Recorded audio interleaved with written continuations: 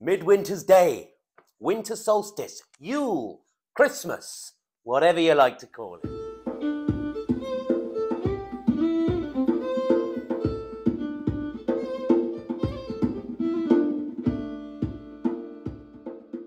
Hello, my friends. Welcome back to this series of videos I'm doing on the Wheel of the Year. So, the days have been getting steadily shorter and shorter since summer solstice, those heady days of high summer. The sun has been arcing lower and lower and lower in the sky. And if you're in Northern Europe, particularly, the tip of Scotland or Scandinavia, it's almost disappearing below the horizon, plunging us possibly into perpetual darkness for the rest of time. On about the 20th or 21st of December, the sun seems to be still in the sky. Solstice, that's what it means. Sun standing still. For 3 days. 3 days. Things continue like that. The sun not rising nor dipping. Things are on a knife edge. Then, 3 days later, on around the December the 24th or 25th, the sun steadily starts to rise in the sky. The days get longer and longer. It's as if the sun has been reborn and summer is back on its way. So, December the 24th then, the day for the birth or rebirth of the Son, aka Son of God, Jesus Christ, our Lord and Saviour. However, as you probably guessed by now, these days are based on much earlier pagan traditions. So if you're familiar with any of my Wheel of the Year videos, you'll be familiar with the eightfold division in the Wheel of the Year. Hang on. Here's a demonstration made by my partner Tamsin, burned on wood. So we've got the summer solstice up here. We're at the other point of the year now. Yule. So Yule is just an old Proto-Germanic word for, well, we don't really know what it means, but it means sort of feast or gathering, probably. If you've been watching these Wheel of the Year videos, I talk about the solstices and the equinoxes, but also the cross-quarter days that divide them, so that's 8 in total. Some people say this is more of a contemporary pagan thing, and the cross-quarter days are more Celtic, and the solstices and the equinoxes are more Germanic. It's kind of true, but the origins of particularly this day, the winter solstice, are ancient and way older than Celtic or Germanic speaking peoples even existed on these islands or anywhere else in Europe, okay? Much older than that. For example, Stonehenge, probably the most well-known megalithic monument in, well, Europe, certainly, possibly the world, that is aligned on the summer and winter solstices. The axes are very important for the summer and winter solstice. People, druids and other seekers gather there in winter solstice and summer solstice, but in ancient times, winter solstice was probably the more important of the two. We can tell that by looking at deposits of huge feasting that happened on that day. So clearly the sun coming back was very important to these early agricultural people. There's more meanings and significances with Stonehenge relating to this day that I'll get onto, aka this being a day of the dead and the ancestors. So this idea of waiting for the sun to return, a very ancient one that we can trace right back to the megalith builders, our predecessors on these islands. Another example might be the tomb of New Grange in Ireland, a passage tomb. Very, very deep passage tomb, again, a place of burial, a place of the dead. But the sun on winter solstice illuminates the very back of that chamber. It's a liminal space. Liminal space is like a doorway space, an in-between space. If you're familiar with my videos, again, that's often associated in the Celtic worldview with Samhain, with Halloween. I'm sure you've heard this. It's one of the thin times when spirits of the other side, spirits of the dead and spirits of the she, the fairies, can cross over. In fact, in some Celtic traditions, the spirits of the dead are walking abroad.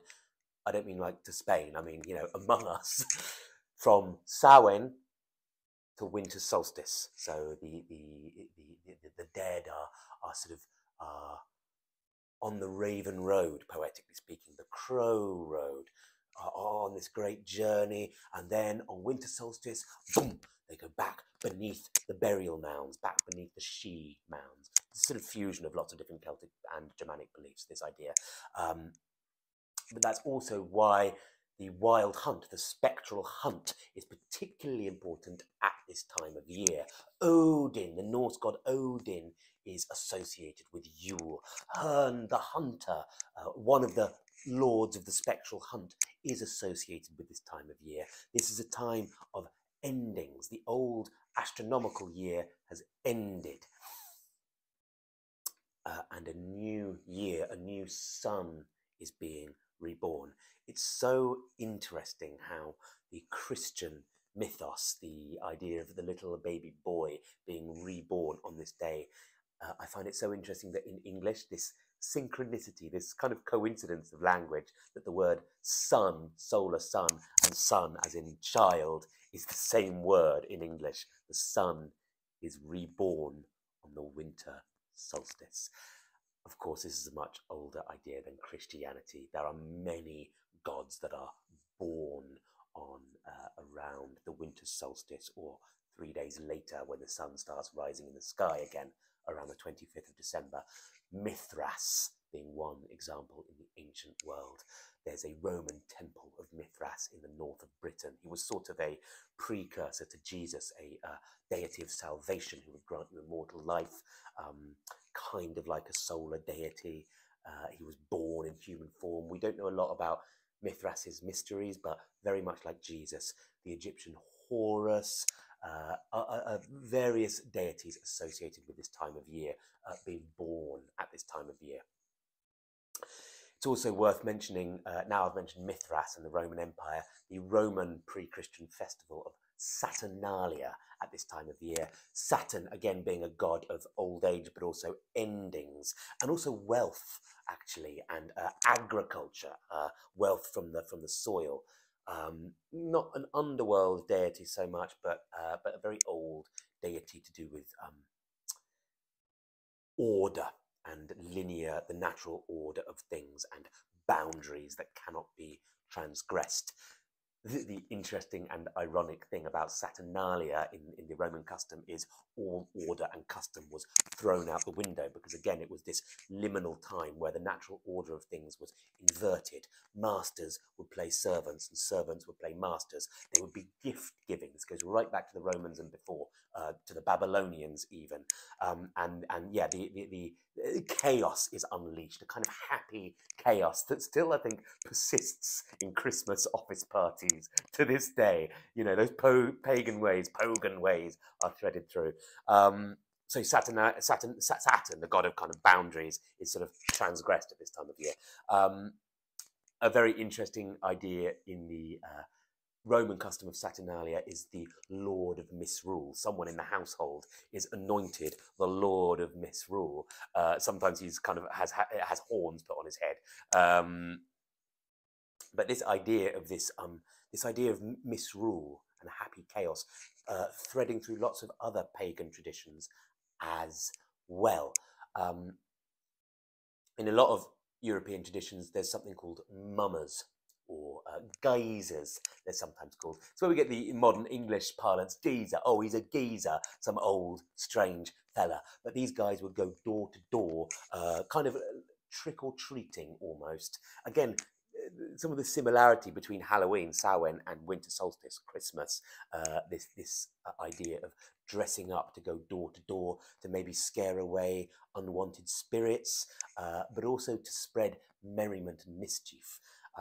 So wassailing is another version of this from this part of the world. You go from door to door with a big pot of ale and you sing a song. In this part of the world, it goes, wassail all over the town. Our toast it is white, and our ale it is brown. Our bowl it is made of the good linden tree.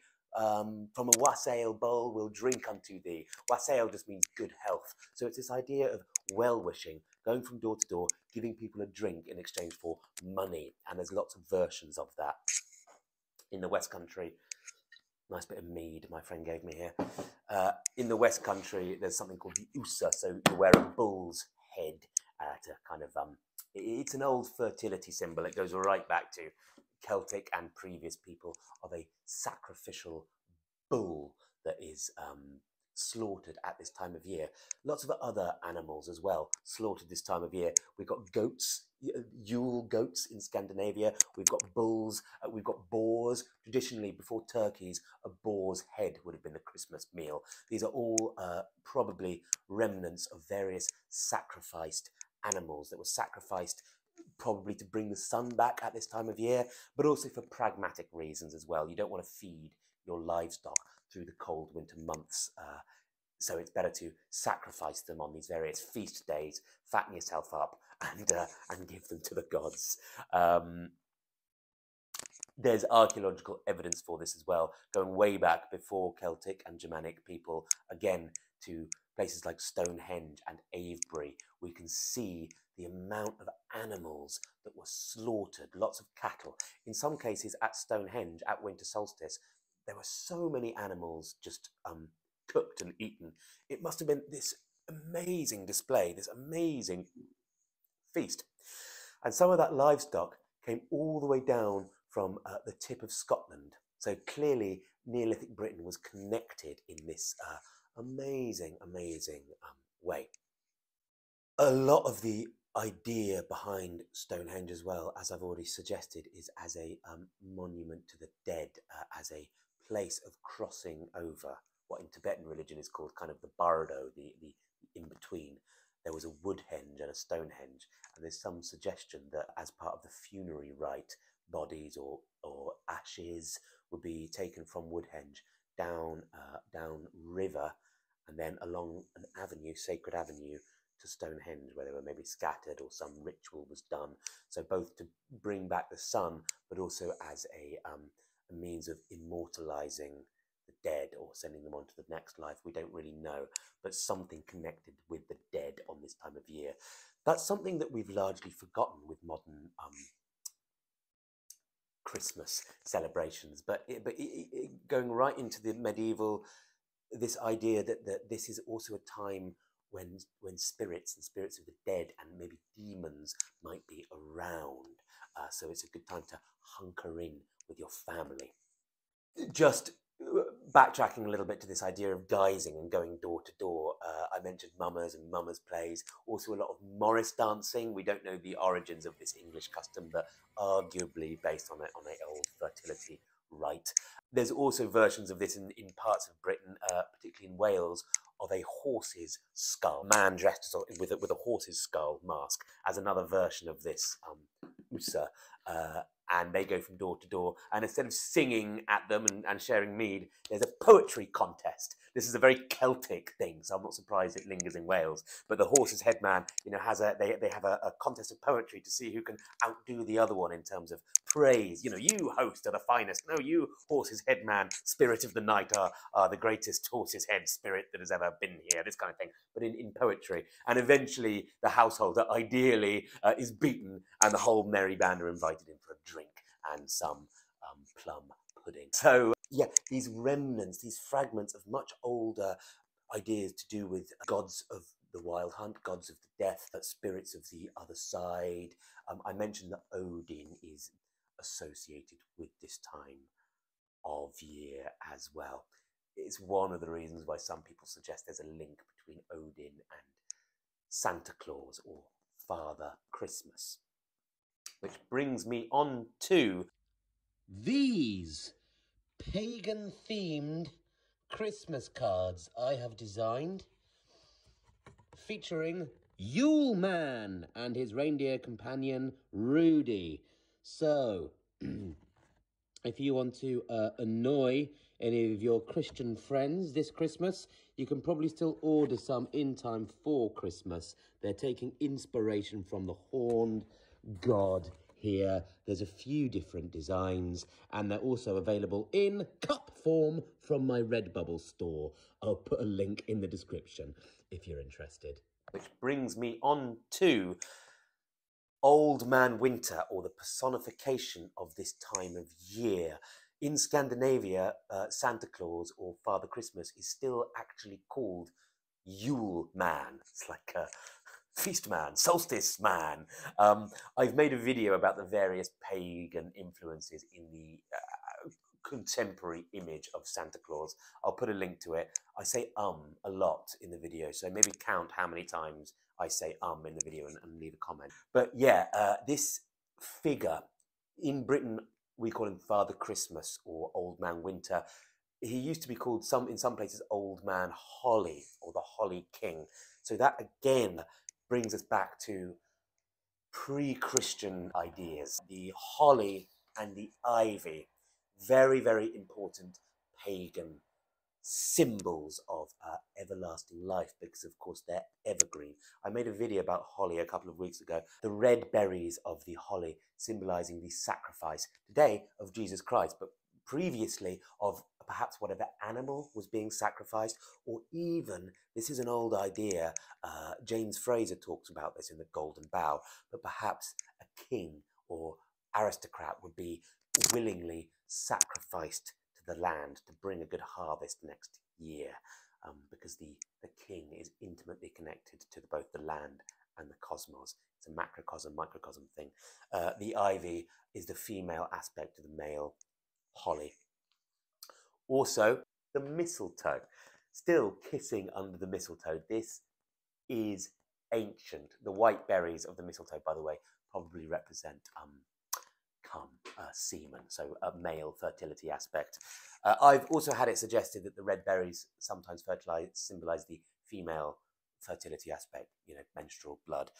Getting a bit graphic there, but I've heard those theories. I'm not sure quite how much of that we can be absolutely sure about from a historical point of view, but the symbology makes sense.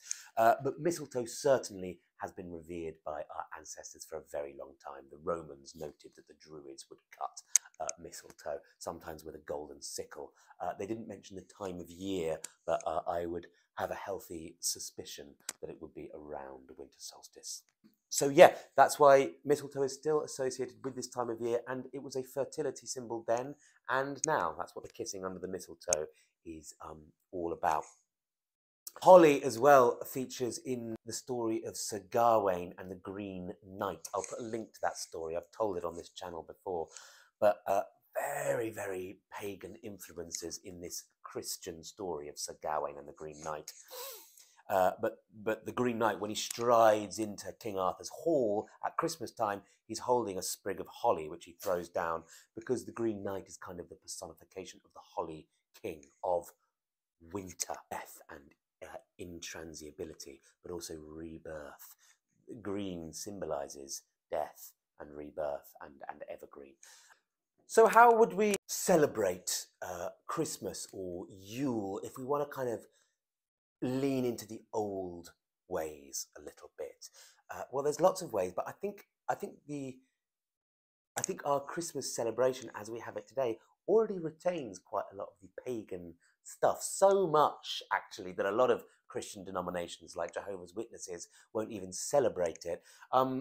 Sometimes I get Christians on this channel that want to kind of be combative about various things I'm saying.